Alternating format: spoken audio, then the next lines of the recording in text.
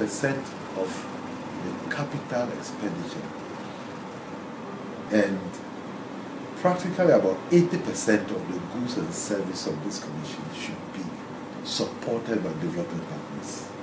Is that appropriate? So we should even be ashamed that because development partners have not for once given money to CHRAJ is broke, and so it is an indication that the state should take its responsibility and take care of these institutions, because development partners mean well, but they also have their agenda. So there are institutions that you should insulate from having access to funding that could come with strings. We've made this case time and again.